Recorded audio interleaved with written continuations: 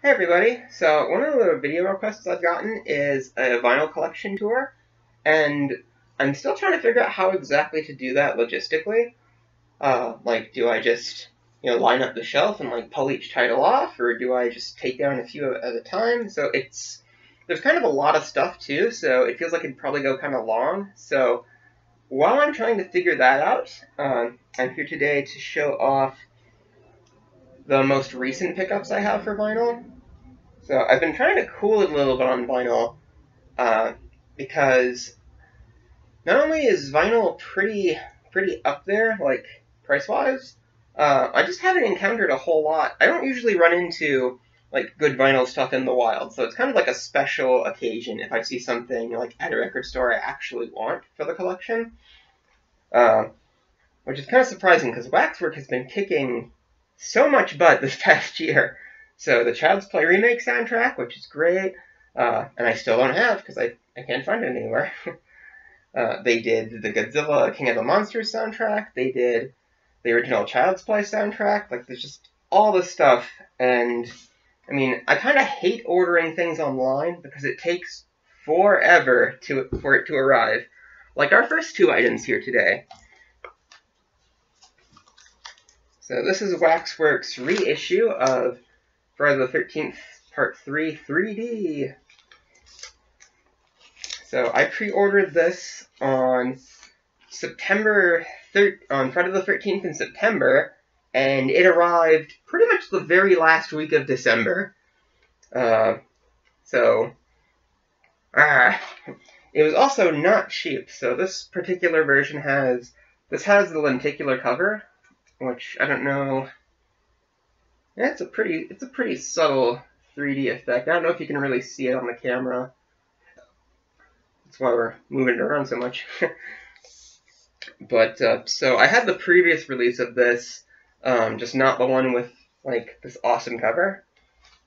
So whenever I finish reading this book, I think we're going to be putting, now playing, like putting our vinyl up there or something to that effect. So I wanted to be able to show that off. So plus the one I already had, it's maybe not in the best shape. So that's why I went in on the reissue. So let's open this up. So inside it's got a scene from the deleted alternate ending, where Jason just shows up and beheads the survivor. So in the back, so it's pretty much exactly the same as the previous Waxwork Friday the 13th Part 3 release, except this isn't the well over $100 collectible it was when I last looked it up version. And of course they have a new color variant on the discs. Like on the vinyl itself. I collect movies, man. And it looks pretty sweet. So they're kind of translucent, and they have like the red and blue like 3D glasses theme to them. So I think that was, aside from the lenticular cover, that was why I wanted this particular one, just because I liked that effect. So the original release of this, one's clear blue, one's clear red. But here they decided to go with like the splatter. So I've listened to it. The audio quality is pretty great. Couple of pops here and there, but that might just be my player because, well, nobody will help me set it up, and I'm pretty sure I set it up right, but I don't know. So I strive for honesty, okay? But one thing I don't like about it, though, is, so Waxworks titles are pretty expensive for the most part. Like, they're really high quality, of course. But sometimes they just come with, like, this bare paper, like, inner sleeve. Like, there's no, like, rice paper or plastic, or there's nothing protective in this sleeve. So, and usually I have to, like, shake dirt out of it, which I had to do for this. So I'm trying to figure out some way to, like, double sleeve protect these or whatever, because these are $40 a piece, And so it's just kind of surprising to me that, like, Waxwork has, like, this really nice, really thick protected outer sleeve on a lot of their titles. And then on some of their titles, they have, like, these custom-made, like, inner sleeves that are, like, lined with rice paper and, like, really nice. But on these, it's just kind of like, throw it in there. Like, what are you doing, guys? And then I listened to this last week, but I've been pretty busy and I don't 100% remember. But I think the color scheme is flipped on the second one.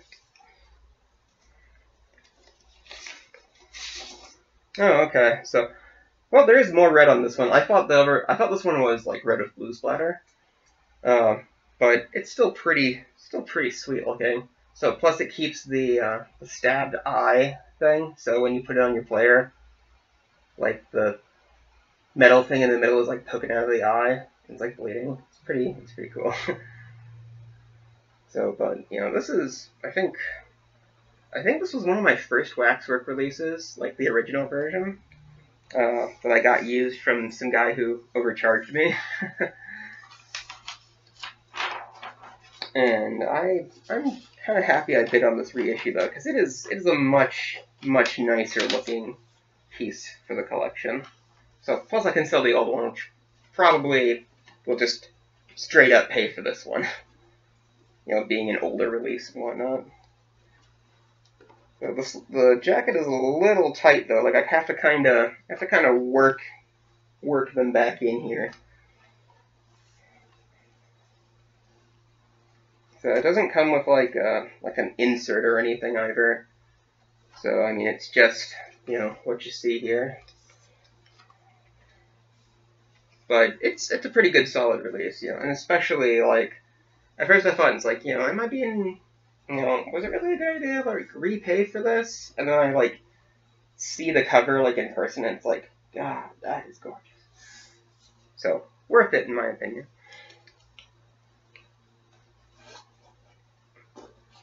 Of course, we have to get it back in the sleeve now, which, you know, it's good that Waxwork puts, like, effort into their external sleeves, so that you don't always have to worry about, like, getting something to protect your investment. It can just be a little bit awkward if you're trying to, you know, put this back in there in a hurry. So, and then, the much more exciting Waxwork pickup. Woo! So I think Waxwork is releasing all of the Friday the 13th soundtracks, despite the lawsuit kicking everyone's ass. I think this might have been in development or like negotiated before that really happened though, and that's why they were able to do it.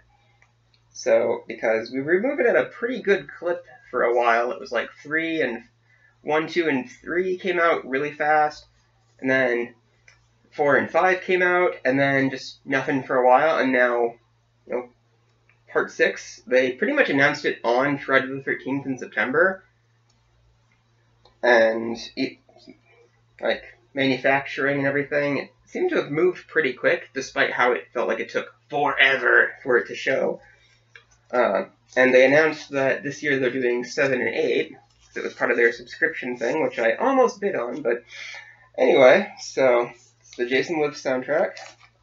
So it comes in our high-quality outer sleeve, which I sorely wish I had a way to get like more of this particular kind of sleeve, because I want to put all my stuff in them. But apparently that's like a proprietary thing, because I emailed them and asked. But, so the cover art is amazing. I think this is by Gary Paulin, Ghoulish Gary Paulin, or whatever his name is. He's great. Like, there's a book with his art in it that I probably will end up caving in and buying at some point soon. But so, opening it up, we get some more, and we get Jason on top of the camper, which I think is the director's favorite shot, if I remember the commentary correctly. So I'm pointing at the wrong image. And then just like a nice, like, profile piece of art. And on the back. So, like, I listened to this, and this has a different feel than the other Friday soundtracks to me. Because I guess they went with like a pretty Jason Lives has already a pretty different tone, and the music really reflects it. It's sort of a long conversation as to what I'm talking about, but you've seen the movie, I'm assuming, if you're here, you know. So, and this also does not have like an insert. It's just like the jacket and the discs. And the records. I'll figure it out eventually, guys. So, again, just... Ooh. Really cheap paper sleeve. At least it's like kind of color to it, though. It's not just like the white one you buy off the shelf. So I went with like the blood splattery variant, which is pretty similar to... This is pretty similar to the Part 3 one that we just showed you, because it's not translucent. It does look pretty sick, though. And if you want to pause and read the track titles there. So, the art on the back is pretty fun, from the opening, where they do like the James Bond gun barrel thing. So, I think that's maybe my favorite thing about Part 6, is that, like, Jason is serious, everybody else kinda isn't. So, and I'm pretty sure it's like the same pattern, because sometimes they have fun with, like, I almost said 2 discs again, with the 2 record releases, where one will have like inverted colors, but I think they just went straight with the splatter for this one. So also, this and Part 3 came very slightly like kind of warped, but it didn't really affect playback or anything, so when they're on the shelf I bet they'll flatten out, because it's a very, very slight effect.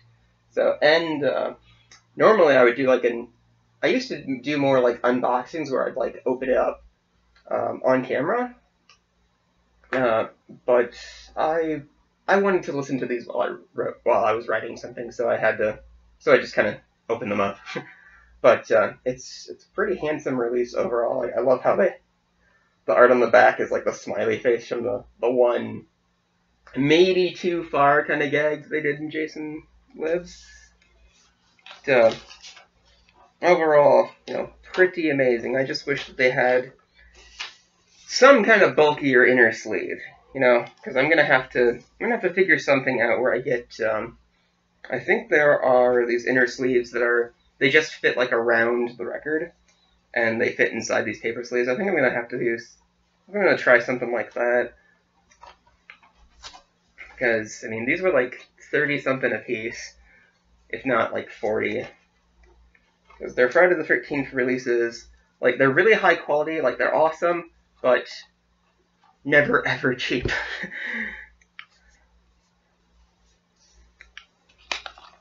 So, let's get this back in here. You don't want to see me fumble with that. So we've only got one more left too, which is the reissue of the Halloween 2018 soundtrack with this really strange gimmick here. So, slide it back and forth. Watch the flames dance. Does it work on the camera? Well, it doesn't necessarily work in real life, but it's kind of a cool effect when you actually see it.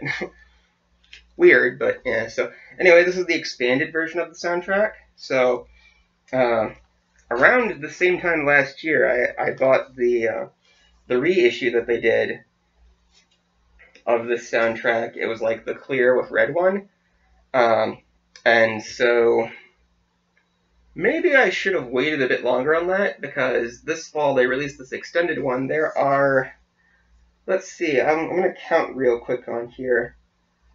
1, 2, 3, 4, 5, 6, 7, 8, 9, 10.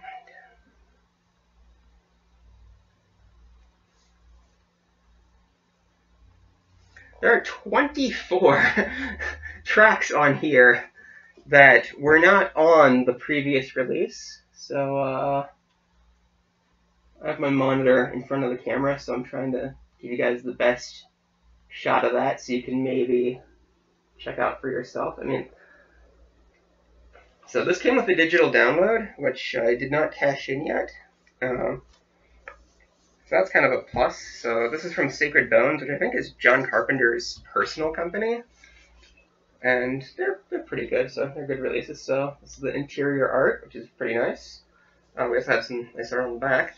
So this doesn't have like a separate insert either. So not like a piece of art or something like that. However, it comes with its own like inner sleeves, which are printed with like the vinyl information. So I like how it has like the kind of deflating pumpkin from the intro to Halloween 2018. But again, these aren't lined with paper or anything. These are just kind of in there like that. So, and I actually had to blow like a lot of like paper shavings out of here. So, really makes me wonder what's going on.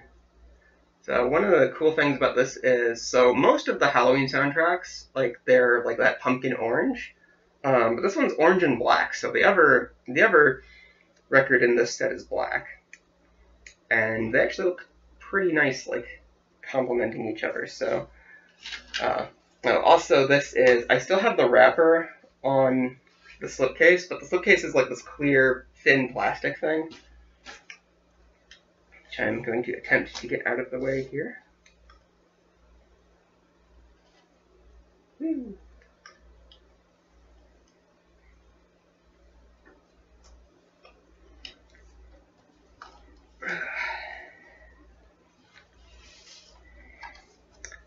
Wish I knew how to edit.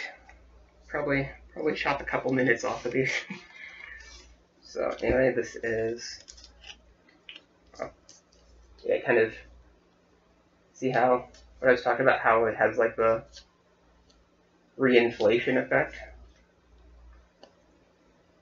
Because if you rewind like slightly, like the rotted pumpkin was on sides A and B, and then on D and C, it's like taking its shape back. I really liked that. As many problems as some people had with Halloween 2018, like I thought that was a really cool opening sequence where like the rotted Halloween 1 pumpkin just reinflates. But anyway, as you can see, so the second one is black. So let's see if we can attempt to show them both off at the same time without damaging them. Oof. It catches, the orange one catches so much of the light, it looks white, but yeah, so it's not one of the fancier sets. Well, okay, technically it kind of is, but in terms of like the colors on the records themselves, it's got like this kind of dignity to it. So, while I was kind of like, at first it's like, maybe I shouldn't have, double dipped on this expanded version. Turned out to be okay. So I don't necessarily remember a lot of the expanded tracks, but it's been a while since I had listened to this particular soundtrack in the first place. So at some point I'm probably going to like do a bit more of a comparison and see how much of a difference I really spot. Because I mean, yeah, there are a lot more tracks on this particular release, but a lot of them are kind of short or just like extended versions. I think they did extend the scene, I think it's like Shape Stalks Allison, like the scene after Allison meets Michael at the Iron Gate, and she's just running through the neighborhood looking for help. So I really like that. I think that's my favorite piece of music in the whole movie, and I think that got an, let's see here.